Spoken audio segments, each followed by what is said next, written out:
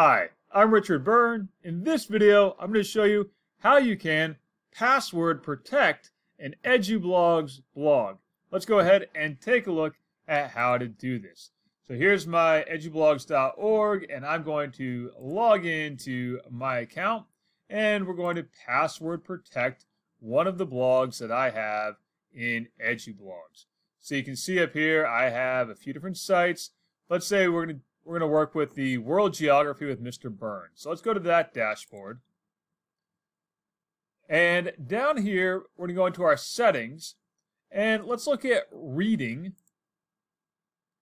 And we can see all of our settings here, including site visibility.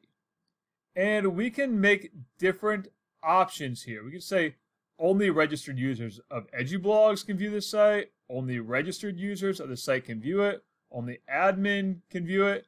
Or only someone who provides the following password can view this site. And so we can put in our password.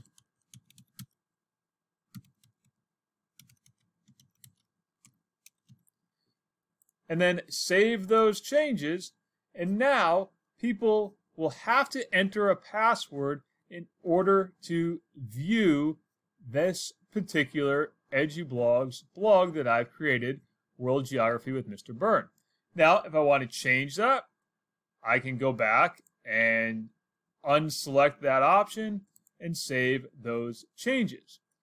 But you also have the option to password protect individual posts and pages in Edublogs. And let's look at how we can do that as well. So I'm going to go to my posts and add a new one.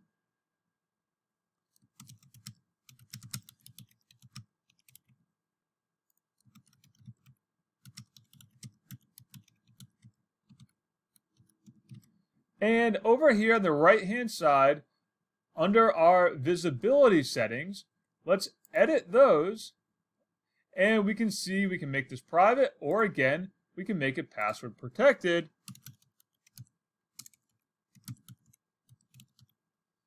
And then publish that page. So let's click OK and publish it. And now that particular post is password protected.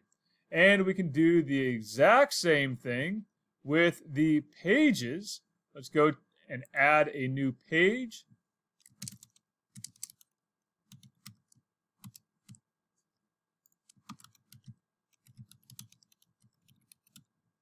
And we can go here to our visibility, and again, we can password protect.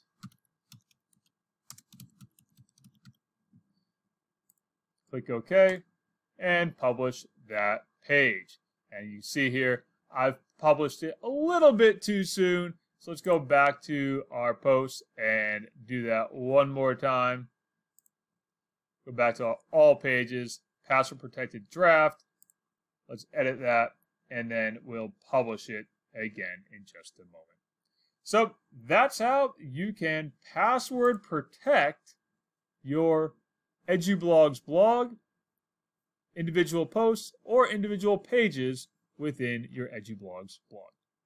As always, for more tips and tricks like this, please check out freetech4teachers.com or subscribe to my YouTube channel.